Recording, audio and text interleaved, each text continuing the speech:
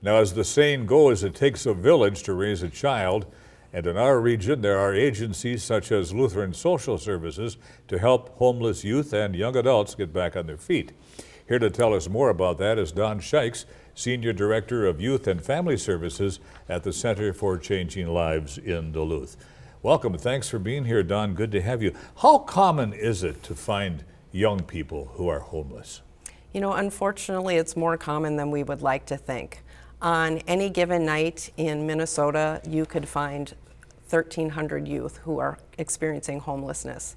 And locally, when we've had a point-in-time count in St. Louis County, we found almost 180 youth were experiencing homelessness. Mm-hmm. Every night? Every night. Wow. When you talk about youth homelessness, what's the definition for that? Is that people who are out on the streets? Is it people who are couch surfing with friends? How do you basically, we define youth homelessness as any person who's under the age of 24 who doesn't have a stable living situation. So that can include youth who are couch hopping, maybe youth who are staying with a friend for a period of time until they're unwelcome and have to stay with somebody else. It could be somebody who's actually living on the streets, sleeping in the skywalks, sleeping outside, or even in vehicles. So Don, why are youth homeless? Why do they choose to be homeless? What happens?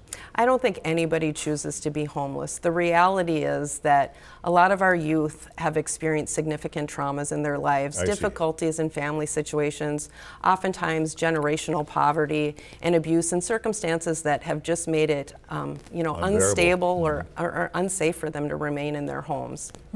Are there certain populations that seem to be more vulnerable, that find themselves in this situation more often than others? Yes, definitely. The Wilder Foundation did some research, and they found that youth who are homeless tend to score higher on what's called the Adverse Childhood Experiences Scale, and that's youth who have had at least 3 instances of things like witnessing abuse in their household. A family member who has untreated mental illness, a family member who has been a substance abuse user. Those tend to be situations that can lead to homelessness. But we're also seeing a lot of youth from BIPOC populations, African American populations, American Indian populations, and the LGBTQ+ communities who are at far higher risk of becoming homeless and are overrepresented in the population of homelessness. Don, what services are provided at Lutheran Social Services? Well, we have a continuum of services ranging from prevention services, family services, all the way to intensive services for housing for youth. One of our programs that we're really excited about that addresses youth homelessness specifically is our Another Door emergency shelter, which is a shelter for youth experiencing homelessness between the ages of 18 and 24. And as a part of that, they receive case management. We help with an actual place for them to stay. And during that time, we're helping them access resources. We're helping with education and housing and employment, and really helping them set and attain goals for themselves.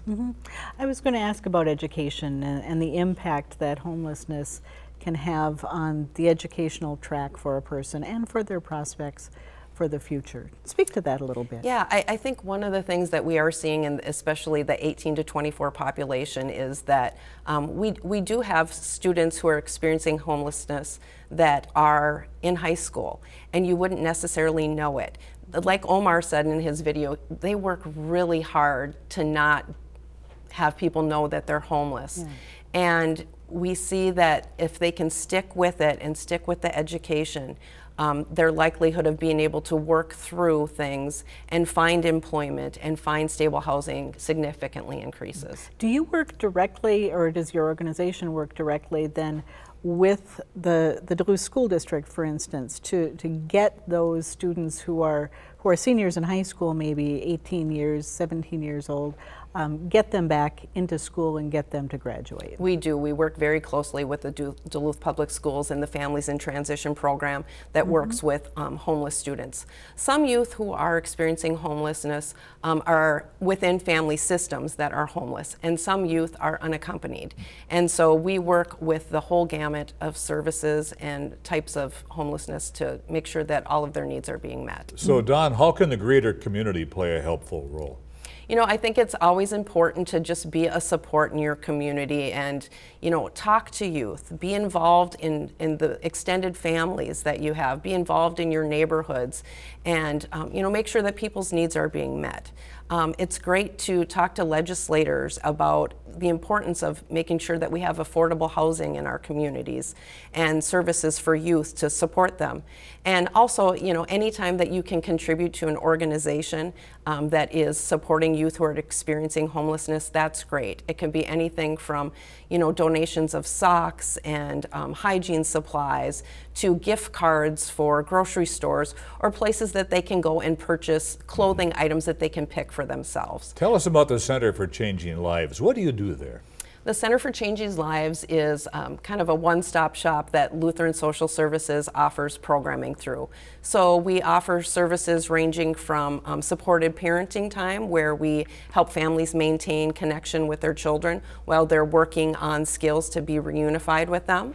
We offer a crisis nursery, which is you know, a service that will provide diapers and clothing and emergency child care for families. It's totally voluntary and family driven. And we also have housing services for youth. So we have 10 units of permanent supportive housing for youth ages 18 to 25. If they are homeless and move into our facility by the time they're 25, they can stay forever. And then we also have some transitional living services, another 10 units for youth who are 16 to 21. And both of those types of programs for housing focus on case management and independent living skills. We also have some mental health services embedded, and we have a dually licensed therapist with chemical health and mental health. And then we have all kinds of other things that we do with youth, supportive groups for the LGBTQ population, which is our Together for Youth group, which we're super excited about. We're going to be doing some fun things for Pride Month here, and some independent living skills group for youth who are aging out of foster care, but also for youth who haven't been involved in the foster care system, but just really need some support in being able to build their skills. When you look at the adult population of homeless folks in our community, often mental health and substance use are part of the equation. Do you find that is also often the case with homeless youth, that they're experiencing these challenges as well and need some unique care?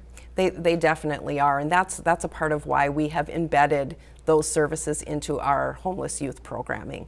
You know, we see youth who you know, just haven't had access to resources to address both mental health, chemical health, and physical health needs. And so by being able to provide those skills for them right where they are in that moment, it really helps them to understand that everyone has mental health and wellness needs. Everyone has, you know, physical health needs, and helping them to be able to access those and address those concerns. Don, how can the public get involved? They can check out our website at www.lssmn.org. We have all kinds of volunteer opportunities. They can get involved with other local organizations, and please, you know, share your support, and financial contributions go a long way to helping our homeless youth population. If there's one thing, we have about 15 seconds left, one thing that homeless youth need the most, what is it? They really need kindness, support, and guidance from a caring, trusted, positive adult in their life. All right, Don Shykes, thank you very much. Lutheran Social Services. Thanks, Don. Thank you. Thank you.